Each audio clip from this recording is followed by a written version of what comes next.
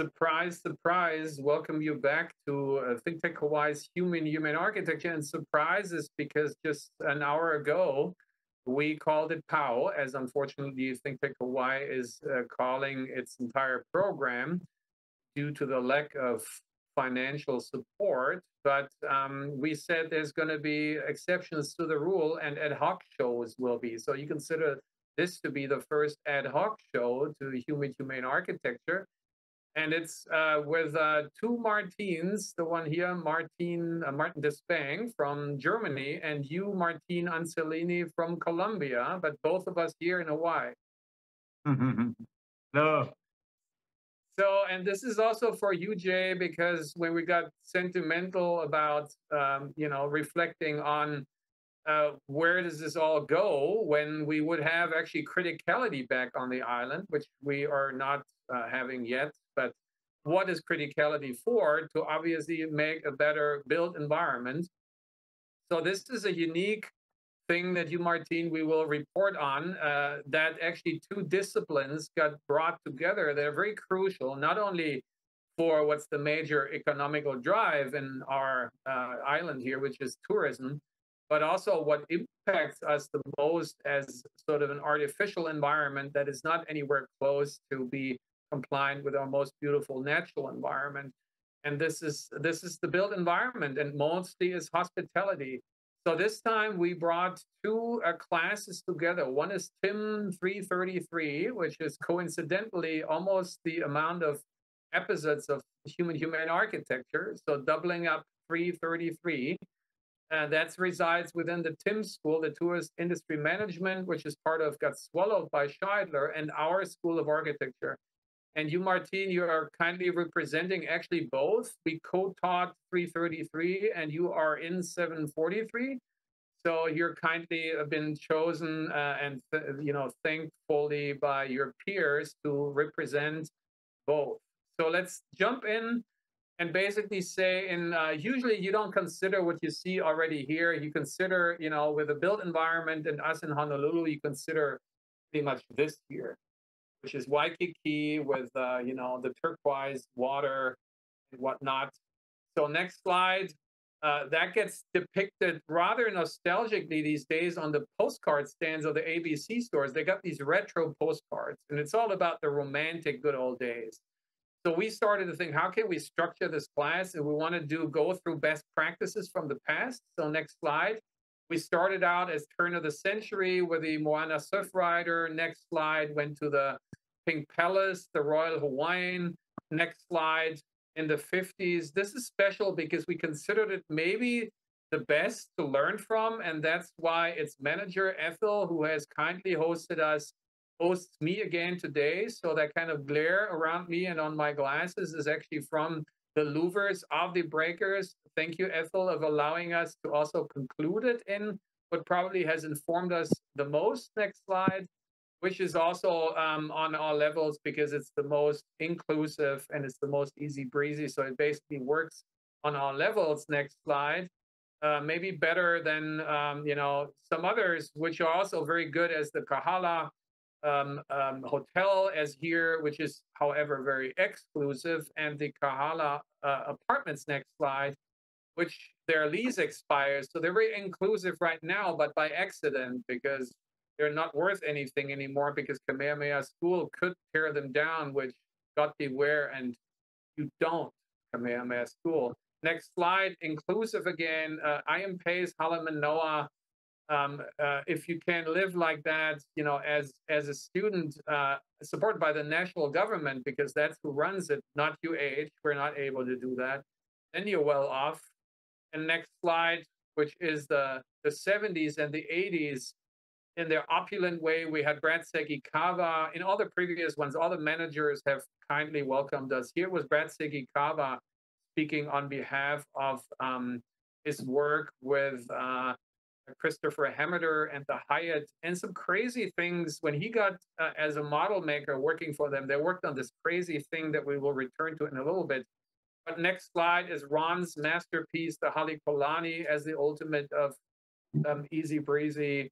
And then his business partner, next slide, Larry Stricker, because again, I think that Kauai is powering we needed to shovel things around and basically do this first and conclude. And we're still in the process, you guys.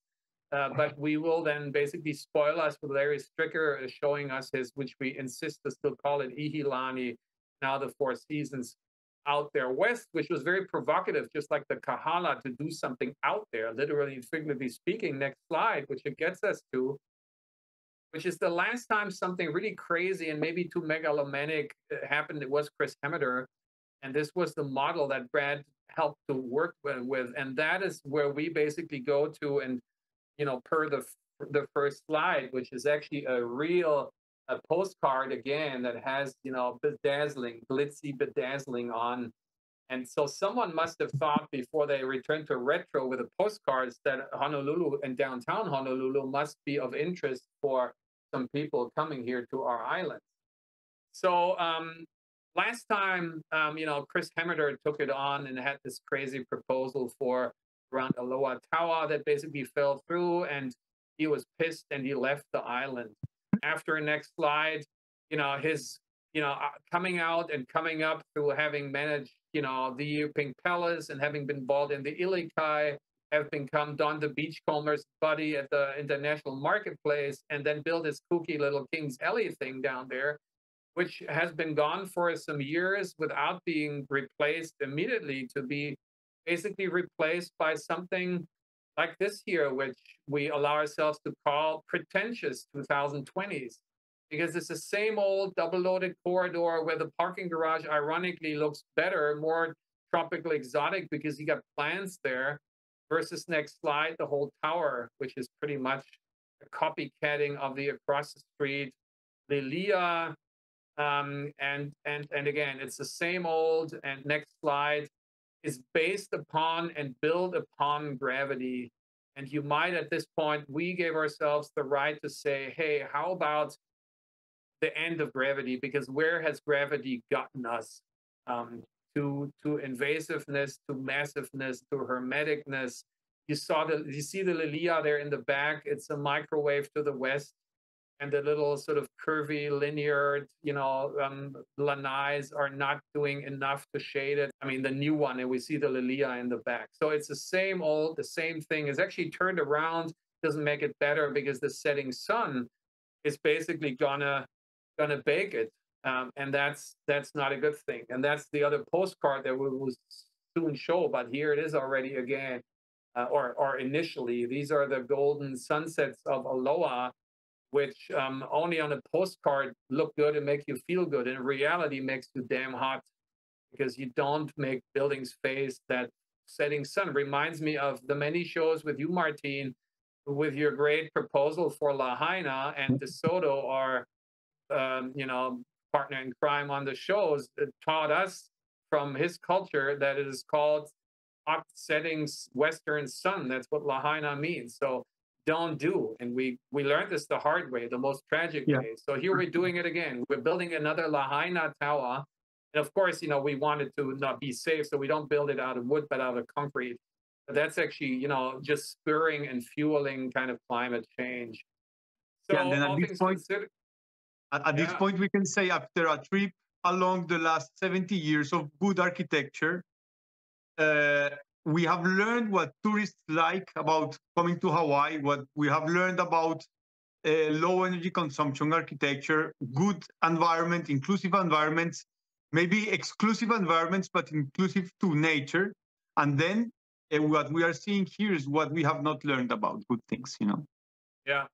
And sometimes it takes, someone to really show it to us, because we're blind and blind-sided. We don't, we see it, right? We see it right there, but we don't think about it.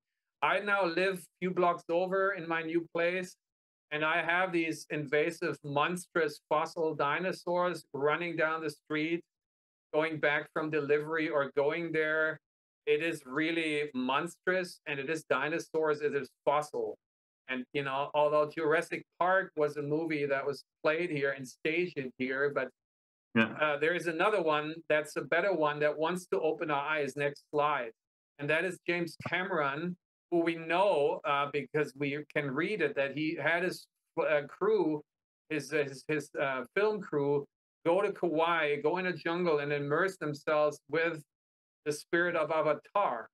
And so we say we got to call him up and having to ask him if he went through Honolulu on the way to Hawaii, Kauai, which is very likely. And we want to ask him, was Kaka'ako, show quoted at the top right, what inspired you to basically script Bridgehead City, which you see down there, a screenshot from the movie, which is the sort of epitome of the evil, invasive, imperial coming, taking over, suppressing, killing nature. And so no one, depicted that better than James. And since again, we know he was coming here for the good, we got to ask him, maybe was he also inspired by the bad? So what do we all do? We don't want to give up on gravity entirely. And so what do we do to maybe still keep the hope up? And that's next slide. Where and when was that? And what was it? Yeah. Here we are in Germany in a much less in Munich in a much less tropical and nice environment, and this is a very nice example of what could be done. No? This is the Olympic Village of Munich, on which we really have. I mean, we can walk around without cars. Cars are underground, or are even like pieces of museum for people that still want to like highlight the beautiful things about mechanics. But we can live in a nice environment without really needing to be enclosed. No, we were walking around with virtually with Martin, seeing like smart housing units, affordable housing that were designed for sportsmen and women, and now they are apartments for students, young professionals. Super interesting on the space on which there is everything, there is everyone, different incomes, different populations, rich people, people without not that much money, and so on. Yeah, and this is again, if you would transplant that to Hawaii, it actually work pretty well because orientation, fenestration, these are facing south. They got the lanais, they got planter troughs, they grow stuff in there. You got the overhang of the one above you, so it's actually rather universally savvy. And again, as you said, we Germans got that super accurate kind of reputation, and of course BMW. The original plant, which we started out to, is right across, and this gets me sentimental because my grandpa had one of that 3.0 CSI, and it was almost that color. And so that got me very sort of sentimental, as also my father designed my grandpa's home in that era and in that spirit and in that notion, both of our parents being architects. And so that's just one of the things that connects us, besides them having given us the same first name. However, you got the fancy twist that I'm jealous of above the I. Next slide. So German engineering in cars that we keep up here as our pre-eyeing mobile, and having done all the footage of most of the 333 shows, this is our new friend Thomas Auer from TUM, the Technical University in Munich, coming here the first time, having been with you in studio, in Crits, and we drove by this building, and basically we had the critical discourse saying, well, this is it. Actually, from a climatic point of view, this could be it. It's ready to move in. From a cultural one, which has been moo-mooed. So abundant reports, there's an exhibit in the Honolulu Museum of Art about aloha shirts and moo-moos. But a moo-moo you can put on, which they had to, but you also can take it off immediately. So here, don't even put the moo-moo on. Of course, culturally, we're not there. People think you need to now encrust, enclose, suffocate ACs. So we're saying, what if? But in all honesty, again, it's still thermal mass and it's still high, embodied energy, which is concrete. So from the whole life cycle we talked about in the criticality show about Fred Bernstein, who is Kurt Sandburg's friend, who urges all the architectural critic to not just look at the operative energy, but also as the embodied energy of the creation. So on that side, even if we could sort of make it less bad and stop here now and have people move in, and it would be affordable and cheap, and would do all that, but damage is already caused through the tectonics, right, through the technologies of gravity. So next slide, that postcard again. Let's just say, okay, how we undo, we stop, we pow, continue to build a Hot Lahaina downtown Honolulu. And so how can we basically convert that into a cool, literally and figuratively speaking? And that's what you're doing. So next slide, where do we go to check that out? In the midst of it, right? To see it from inside out. And so the next slide was us in one of the offices of basically Norman Lacayo's Harbor court building, which is a schizophrenic. It's a Dr. Jekyll and Mr. Hyde. And so this is like whoever is the bad guy. This is the office part that's totally facing south. And we experience how it is to be like a fish in the tank, and the water temperature is cranked up. Only a sea keeps you alive. But next slide, where's the potential? We saw this somewhere where they found it cool to kind of have the industrial look, right? So they scrape off the surfaces, but it's more of a style reason. But what could be the actual substantial benefit of doing that? Yeah, local materials. I mean, there are, I mean, we all know that everything, even energy, it's imported to the Hawaiian Islands. And this dependency, which actually works as a colonial tool, no, on which we cannot thrive, I mean, here by ourselves, but we depend on other things. Of course, exchange is marvelous and is beautiful and it implies richness.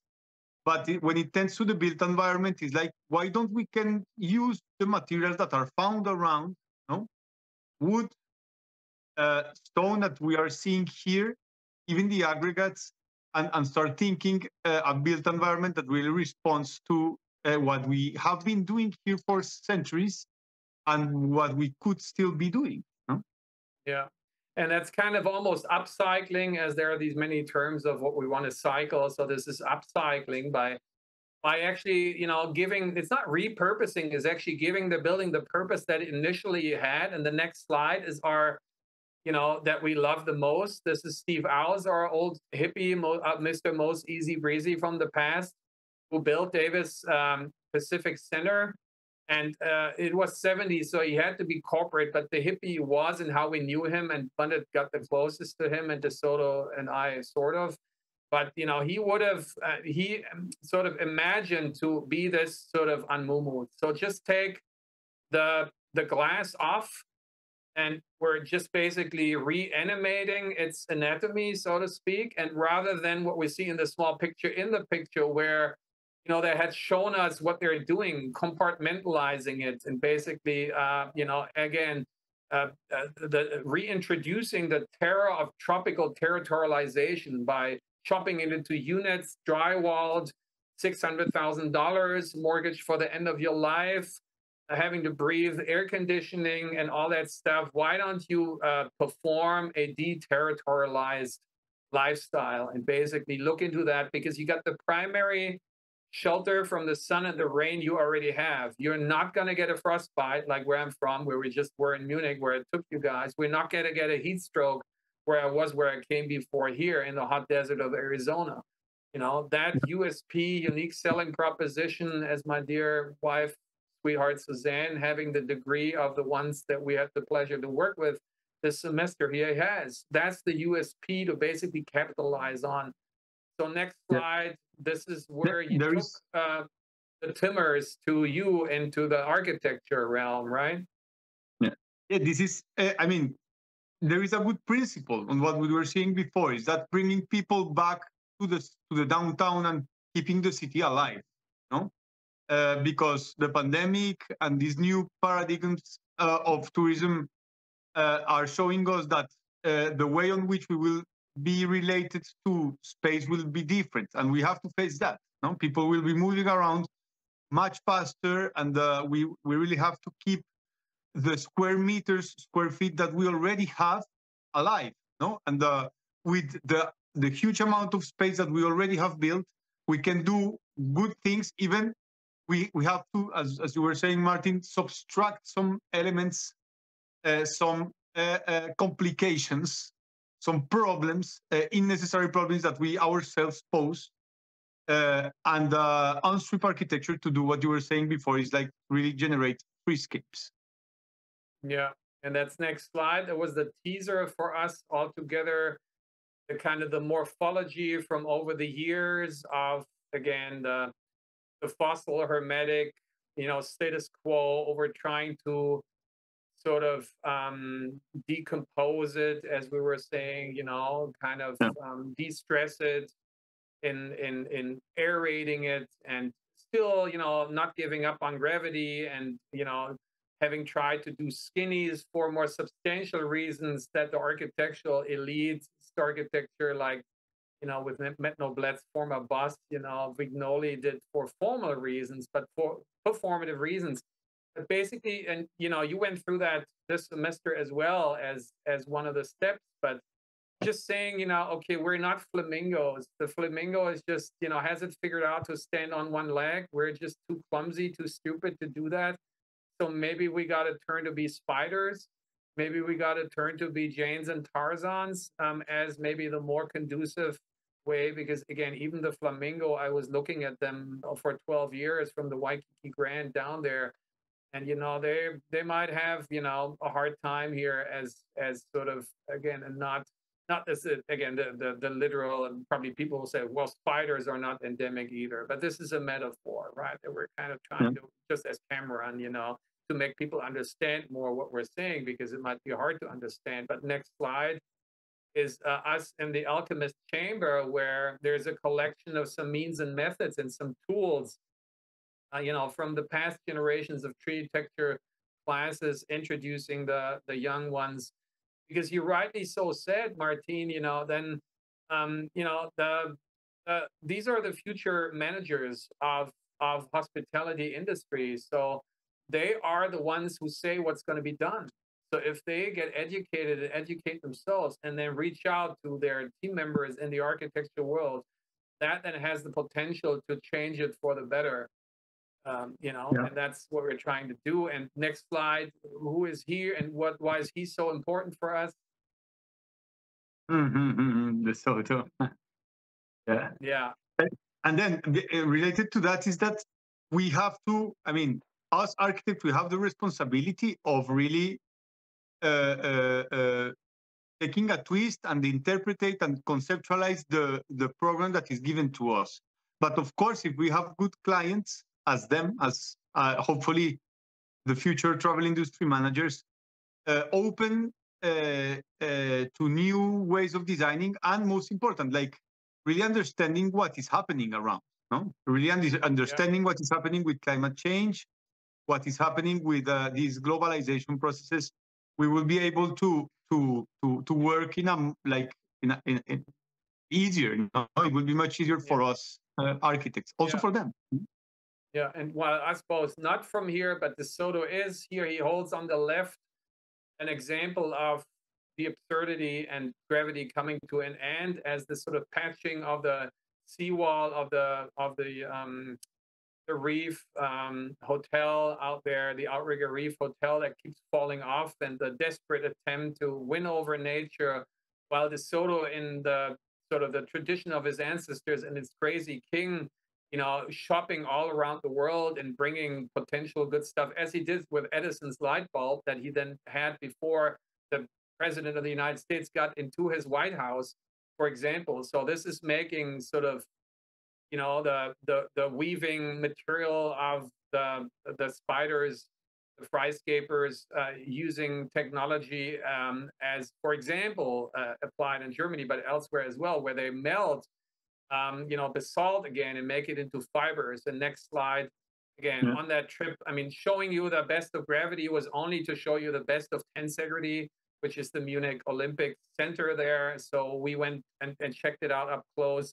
Also, spring break, I went to Mallorca and sharing Gaudi's crazy, pushing the already, as, dematerialized as possible Gothics to the most, and suspending the altar kind of hovering thing there, to then all come home in full circle, which you guys are currently in the midst of it here, together with others in the world, as the artist Saraceno, or local artist Kylie Chun, with Hong Tao Zhao having done an installation. And you had the unique opportunity to be with the utmost master of Tensegrity with Larry Medlin. You had a whole session with him, an afternoon session, you know, in your studio, really introducing you not just to the technology, but to the, not just to the how, but to the why.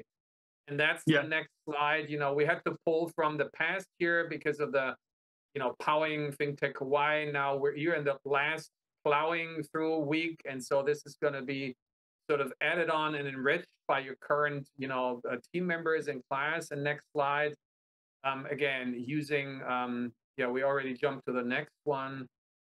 And we can jump to the next one because we only have 2 minutes left. Again, seeking inspiration from James Cameron in Avatar. And to the left is the, I think the most, for us, a sketch by the great Fry Otto, Larry's collaborator, where he sketched Tensegrity. It's infilled with habitation, but since it's intempered, it's encrusted, it's winter gardens and stuff that we don't need here. So we think needs to come home. Next slide, which is again that you are sort of irrigating and aerating the urban fabric and make water, as you know, Dustin Chang has done in his thesis at the top right with evaporative cooling, curtain walls that replace the invasive glass curtain. Next slide. To then it could eventually come back home to what everyone associates with Honolulu, which is Waikiki, as this model from almost a decade ago by your peers. And next slide, which is a working tool demonstrating and performing the easy breezy. To then coming home full circle, next slide, to have our easy breezy modern master Ron Lindgren and his Hali Kolani, which he said for the original Weyerhaeuser client, they were planning to do more open to the elements circulation, as you see on the very left. And then through the actual client that it got turned over to, they hermeticize it more. But he approved, next slide, the cool forever young guy he is, to jungleize it, to Freescape it, here depicted by Kendall Leonard. So all that, we're at the end. But thank you to everyone. Thanks for the team. Thanks to our Timmers here. Thanks to our architecturists, which we will see in an hour to strategize the remaining time, the final sprint. But last, not at all least, thanks to John Crotts, who brought this all together. He basically reached out to us and he said, you want to do this together? Because in the past, a colleague has done it, who was one of his, and he thought he makes the tourist students design, and it was not fun for them. Now, I think it was, at least for us, it was fun. And again, you choose not to speak yourself, your Timmers, but through us. But we just then take the right to convey how much fun it was. Basically have you as the inspiration, have you as the programming people that tell us what we can do. And if you're educated and you go and you want to basically dream the future here and now in reality, you charge us with that as the architects. And how beautiful is that? And was it? And will it be? So thank you all. Thank you, Martin, and having. Thank you, Martin, also for making this happen. It was great. Yeah. So, it was a great semester. No, I think we reflect a lot, and it is beautiful to see things from the eyes of a student from other careers different from architecture. We have to talk with, as we are doing here, to talk outside the box, to talk outside the academia, and to talk within different knowledges, wisdoms. Okay. That being said, thank you all. Thank you, Martin. And keep up that interdisciplinary innovation, that innovative interdisciplinary for the future. And until then, see you on some of the ad hoc shows that when things get too crazy here in Honolulu, we have to come back and jump in. So see you then. Bye-bye.